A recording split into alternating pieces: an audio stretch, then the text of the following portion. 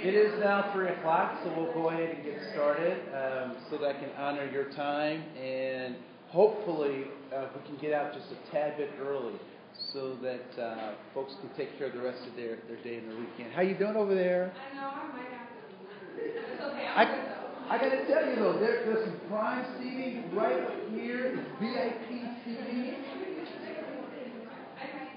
Okay. Well, because it's kind of hard to eat.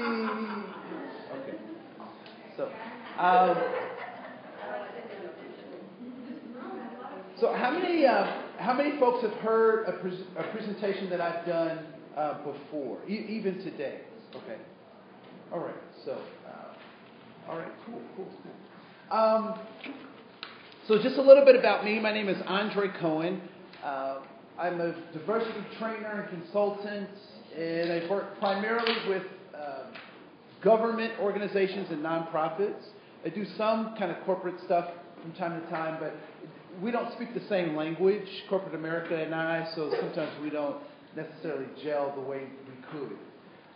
I'm trying to think of other things that are important. I taught high school and middle school for 8 years. 4 of that 8 years was primarily middle school, but I also taught some high school classes.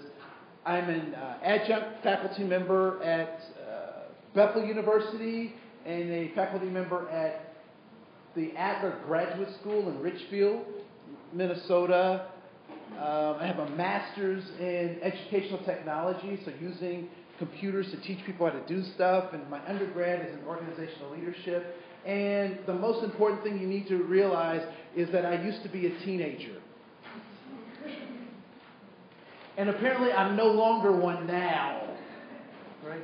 And when I work with teens, I used to, and I catch myself now saying we.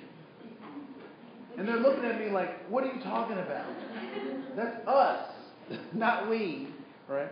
And it's very obvious, and I said this last time, it's very obvious that I have a presentation that I'd like to deliver, but just as important as what I'd like to deliver is a conversation that I'd like to have with you about what you expected to get out of this particular session. And so what are some hopes that you have as you walk out of this room saying, I'm glad that I attended this session because I got what I wanted. And so what is that? What are you looking for out of this particular session?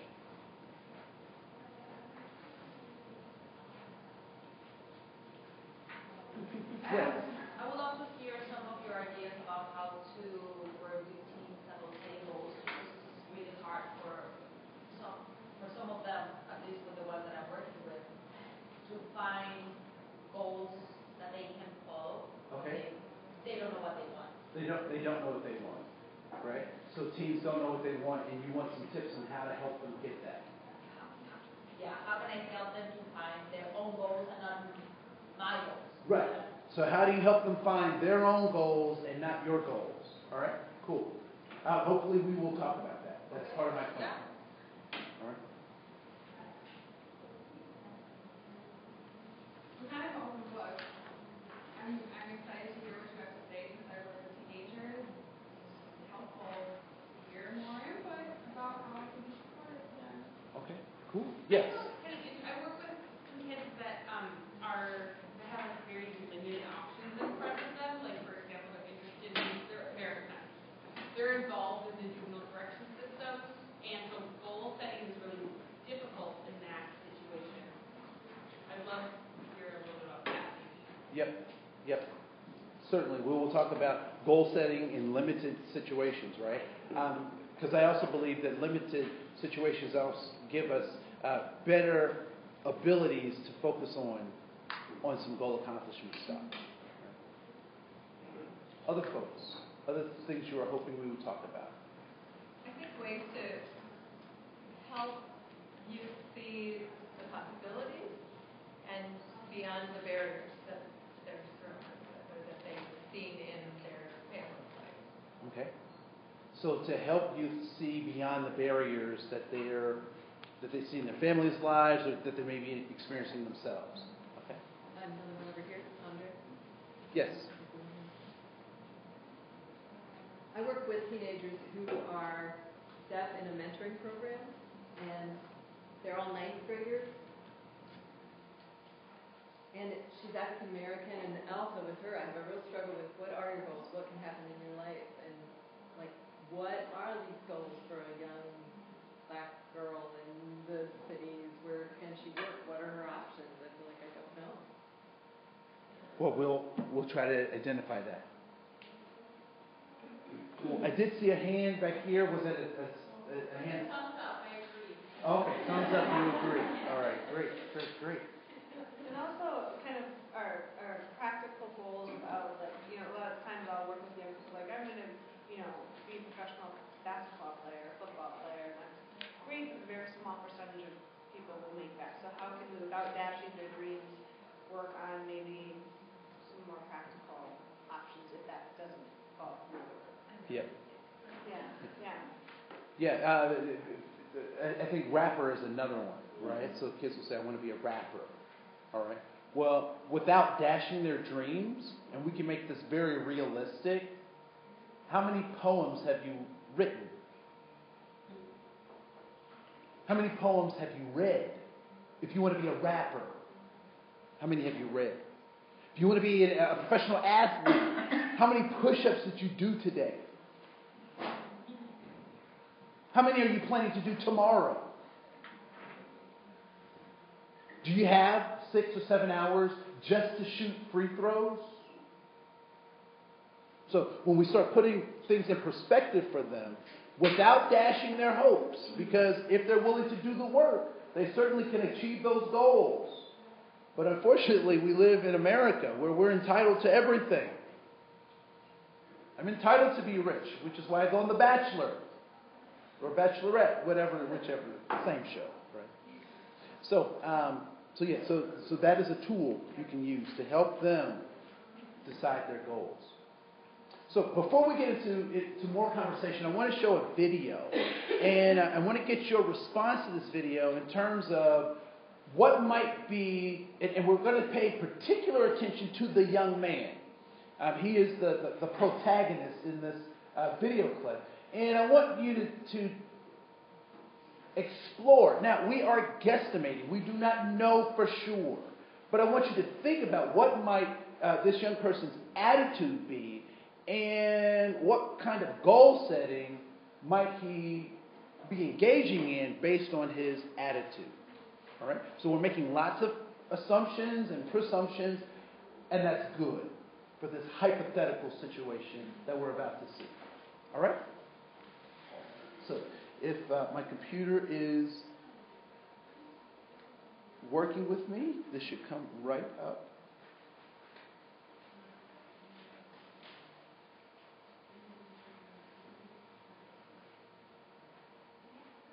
Working with computers is like working with small animals or children. You have to be patient, and you never know if they're going to do what they're supposed to do.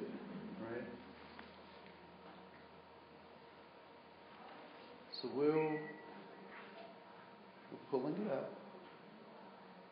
So while we're waiting on that to kind of pull up or whatnot, how might you define an attitude, or how has an attitude been defined for you? What is an attitude? Approach something. It's the way you approach something. Okay? Attitude. Body language. It's body language. Emotions. It's emotions. All right? What is an attitude? A response. When adults talk about attitudes, what are adults typically talking about? I mean, my parents would say, boy, you have an attitude. You better do something about that. Right? So what are adults talking about when they talk about it? Okay, so the tone of voice. All right, what else? The word choice. The word choice. Body language. Body language. Facial expressions. Gestures. Negativity. All right?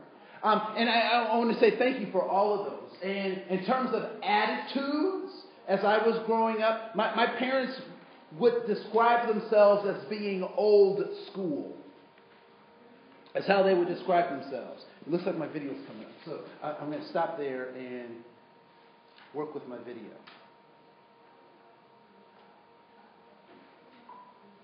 So I'll come back to that story in just a second.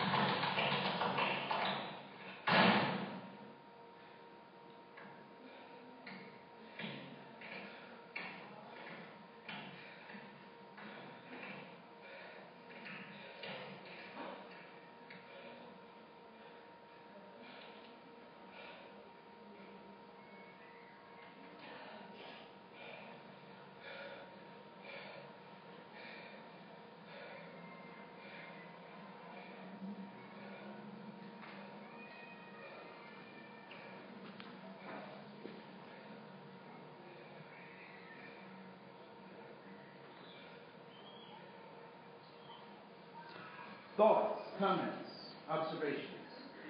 Yes, ma'am. Stereotypes, judging, assuming. Okay. There are a lot of things going on in that video. So there are a lot of things going on in that video. Stereotype, assuming, prejudging. All right. Other folks, other thoughts about A good kid. a good kid. What do you mean? Who's wearing a hoodie? Gifted, talented grandma or caretaker. He's a caretaker. Talented. Gifted, talented. Yeah, I said a good kid. Okay. Now I want to say this: that what we just witnessed was a piece of art. It was a fictional piece. How close to reality do you think that particular piece of art was? For me, it's that not everything looks like, it is for real. I don't know how to say it, but like, it can be deceiving what you're looking at, and then like, you'll get the wrong idea just because like, you're an old white lady or you're a young Afro-American young guy. Okay. And that stereotyping and labeling can be really deceiving, and all the prejudice behind that. Okay. What else? Yes, ma'am. I think it's very material. I experienced it like 3 weeks ago. Just being like asked called out and asked if I wanted, just because my hands were in my pocket. And I like my hands warm, but sure, it seemed like I was trying to steal something. So it's really uncomfortable. And it's actually like in the Golden Rule building. So. Wow. Yeah. Wow. All right. Other folks. Is this close to reality, or is this not very close to reality at all? I think there's definitely truth in it. Okay. In maybe not as characterized as that was, but it was also focused. Okay. High stress or low stress? High stress. For folks who, that this may be a reality for them, what is the long-term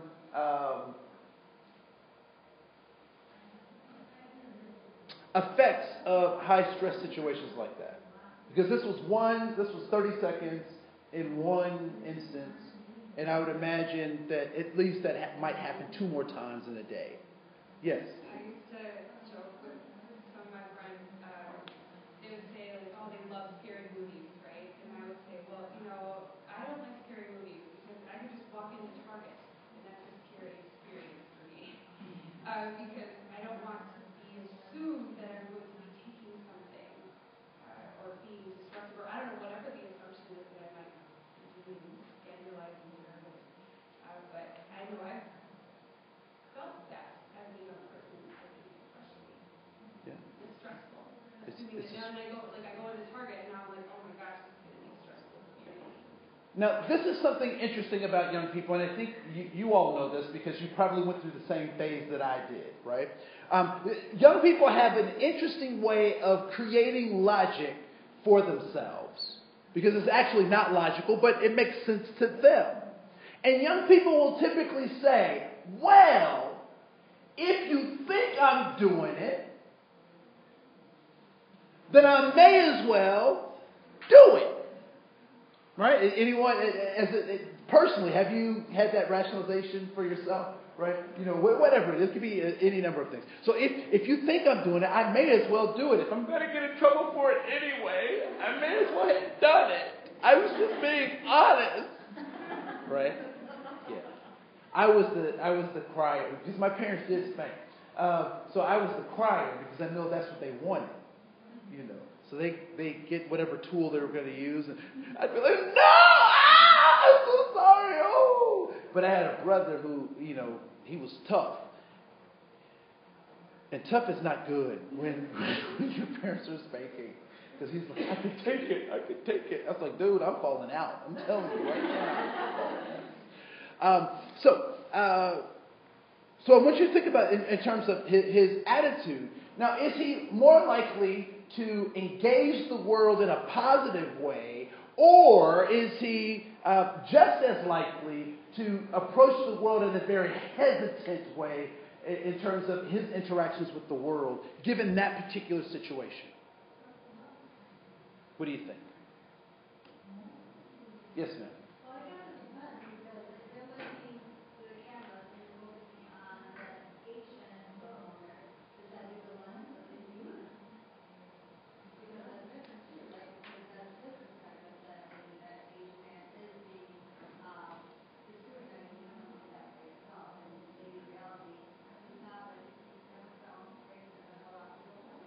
Yep. So is it his perception of what other people are perceiving him as? And the key to that is perception is reality. So if I think that other people are thinking this about me, then that's the truth, right? So sometimes when we see particularly African American young men and now African men, Somali men, and Liberian men who are being acculturated in this great place called America because other folks see them all as the same. Right? I don't know if... so I know that in Brooklyn Center High School, there's some friction between Africans and African Americans, between Liberians and Somalis and African Americans. And other folks are like, well, why don't you guys just all get along? You're all the same, right? And it's like, no. Right? But that's another workshop. I do that on the side. Anyway, so one of the things that typically happens is that we have young men who are walking in a world that they think is already judging them, whether the world is judging them or not, whether it's true or not. They think that the world is judging them. And then every so often they get proven right. And so if they can't control anything outside of themselves, what do they say? What do they figure out that they can control?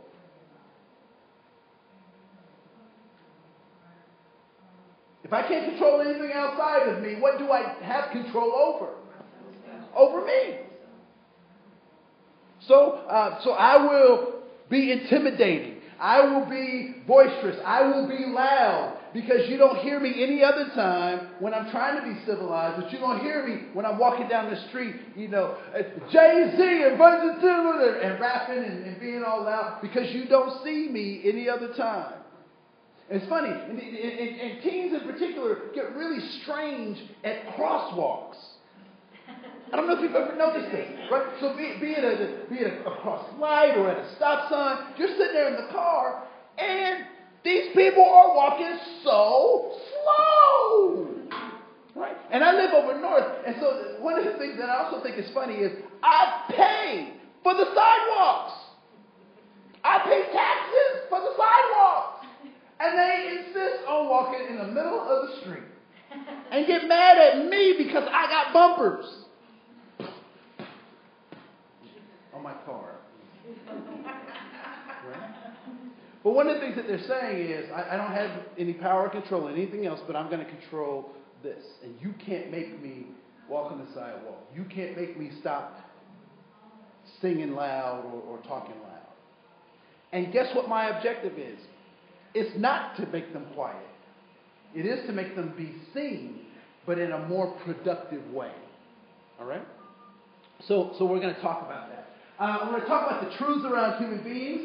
This is a picture of me, and that's my brother William, and that's my sister Crystal. And I don't know if you noticed, but my bow tie seems to be almost as big as my head. And so I asked my mom about that. I said, Mom, why is my bow tie so big? And her first response was, well, son, that was the fashion. Right?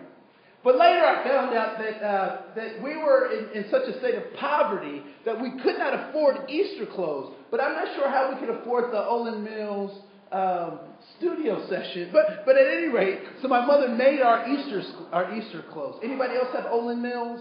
Easter? Okay, cool. All right. So that's our picture. So here's some truths about human beings. Human beings can learn, change, and grow. Who I am today is not who I was at 17. If you look at the front part of your handout, that's a picture of me and my friend Samisha and Sharon. And I know that looks scary that we're holding guns and that kind of stuff, but context is everything. So we were at a concert of a group that some of you may know by the name of Public Enemy. So we were at a Public Enemy concert, fighting the power. That's one of the lyrics. Okay. And so who I was at 17 is not who I am today. And I'm glad that I have smoothed out. All right? And people do what they think works even when what? Even when it doesn't work. And why do people do things that actually don't get them success, but they do it anyway? Why is that? Reaction? What about reaction? Okay, so they get some kind of reaction. Yes. It could be the only power that they have. Attention. Has anyone seen a baby or a toddler fall out in one of those major department stores or in the grocery store? Right? I don't know about you, but when I see that happen, I make the assumption that this isn't their first time doing it. Right? And why do you think that babies, because they're not, I never see the parent give them what they want. I want Fruit Loops, ah! Right? The parent, I've never seen a parent say, okay, Johnny, here's some Fruit Loops. Right? Most parents are like, boy, if you don't get up off that ground, they're just trying to redirect the behavior in some kind of way. But the kid has done that before. Why? Because they got what they wanted. Whatever that might be. At some point, that falling out thing got them some success. And so as human beings, we build on success. And so what we say is, if that behavior worked in the past, get all things considered, that behavior should work in the present, which also means that I will use that behavior when? In the future. So when will that baby, for example, change his or her behavior? When will their behavior change? But it's not working right now. So they're not getting Fruit Loops, but they keep doing it. Yes? They'll change when they somehow figure out a different behavior that will get them what they want. Before they have to figure that out, they have to recognize that this behavior doesn't work. Because we know that the behavior doesn't work. The parents know that the behavior doesn't work. But who's failing to realize that? The child. And so the behavior will change when the child decides or figures out that behavior is not working. They can be 35 before that happens, but at least it happens. Right? So, people do what they think works even when it doesn't. And all human behavior is goal-directed. Everybody does something that they believe will help them accomplish their goal. Maybe I'm a pessimist, or in my old age I'm getting, grouchy or whatever. But I don't believe in true altruism. I think people do things because they get some kind of benefit out of it, even if it's just an emotional benefit. But people do stuff to get something out of it. And lastly, that attitude is a reaction to a goal. You guys gave me great definitions for an attitude. But those definitions were inadequate for my parents.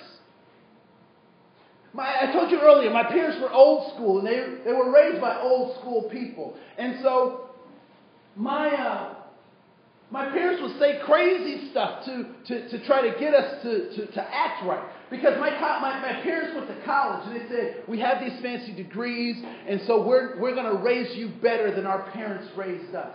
So they tried to use psychology, they used sociology to help us change our behaviors. And when that didn't work, they went back to what they knew, which was yelling and screaming.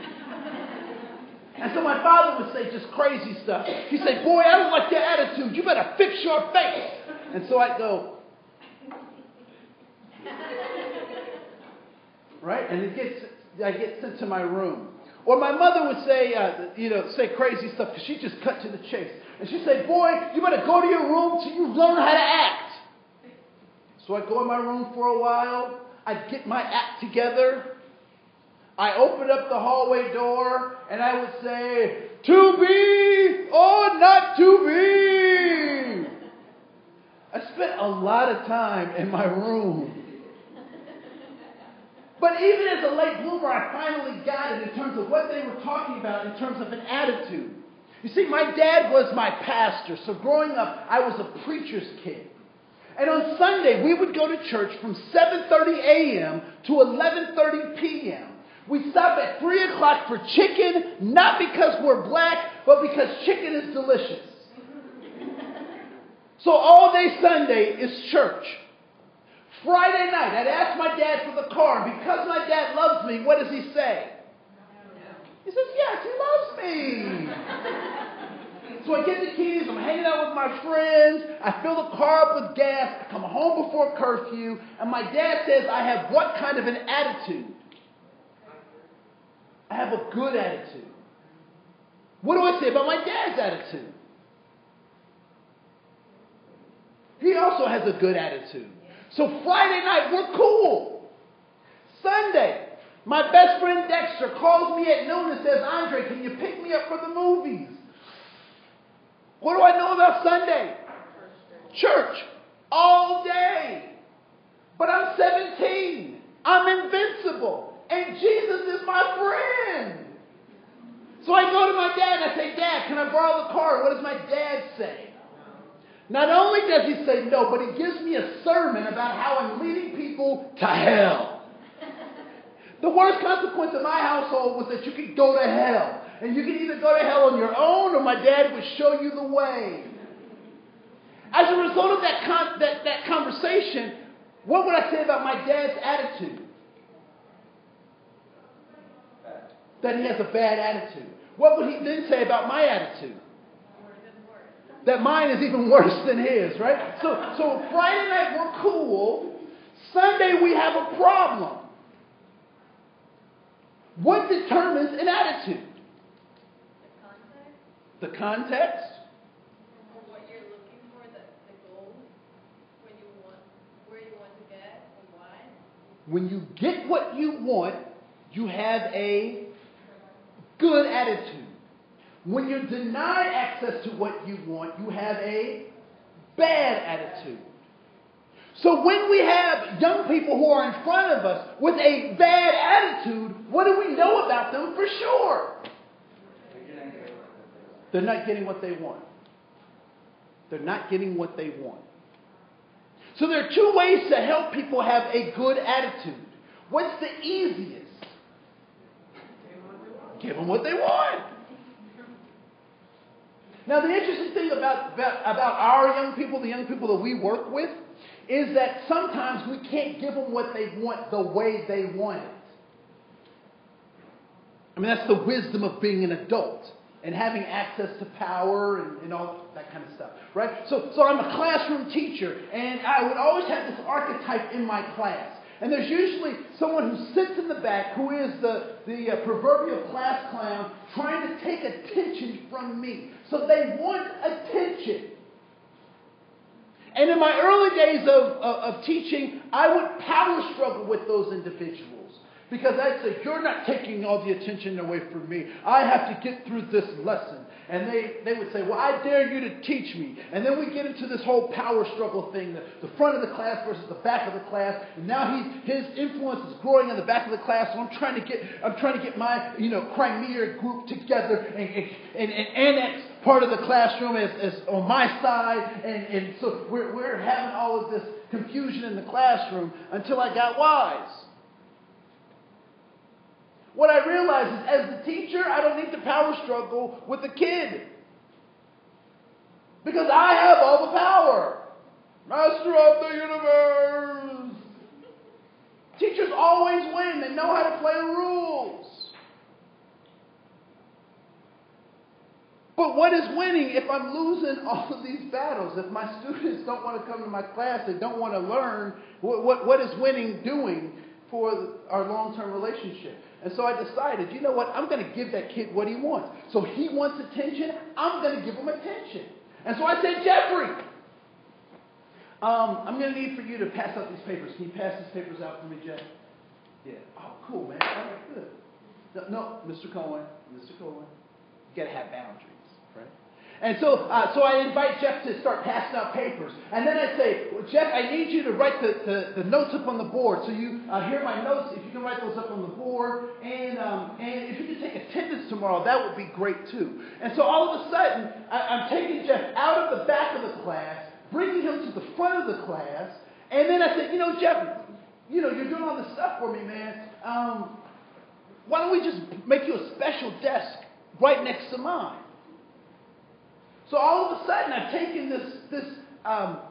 this deficit in my class and made it an asset for me. And so not only is Jeff writing the board and taking leadership, he's getting the attention that he was looking for, just not the way he was asking for it. And so when we talk about, we have kids who are in confined areas and they have limited choices, I think that's the best thing for them, to have limited choices, because they can be more clear about the choices that are available to them. One of the things as adults that we typically do that's wrong, and it's just wrong, is that we give kids too many choices. Or we give them choices that don't make sense. I'll never forget, my sister my niece is now 18, but when she was 4, I was over, and my sister was in a power struggle with my niece. And she was like, "You're going to eat these peas." And the baby's like, She's like, "Yes, you're going to eat these peas." And the baby's like, "No, no, no." And so I came over, and I'm watching this stuff, and I was like, "Chris, just chill out, right? So what's the big deal about these peas?" And she was like, "Well, she's got to eat her, learn to eat her vegetables and blah, blah, blah, blah." I said, "Okay, that's cool." So I let that chill out for a while, and I brought the baby back to the table, and I said, "Look,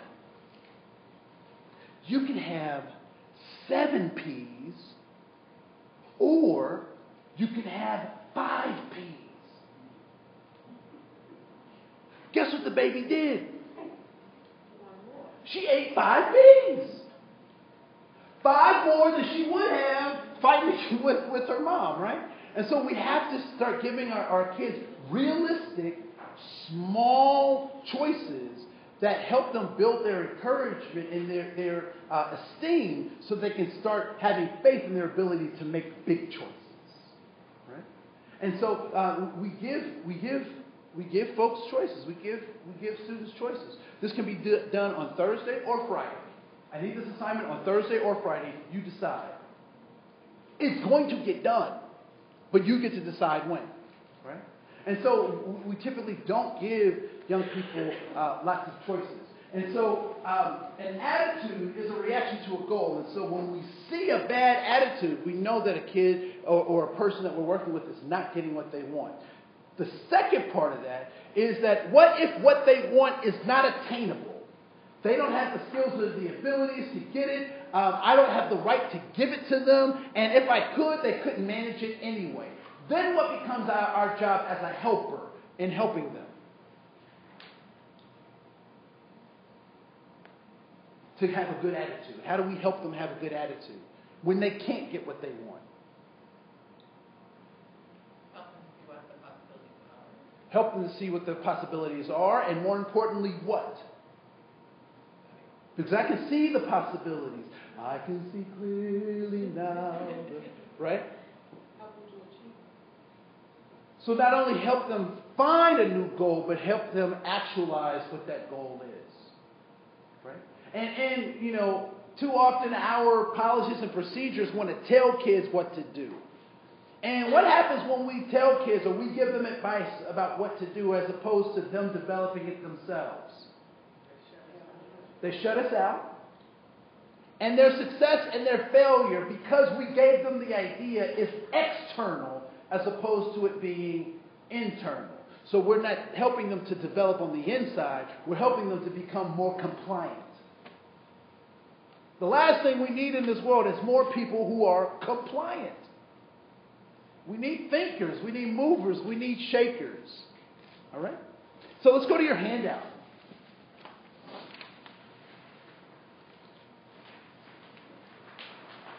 So in terms of good attitudes versus bad attitudes.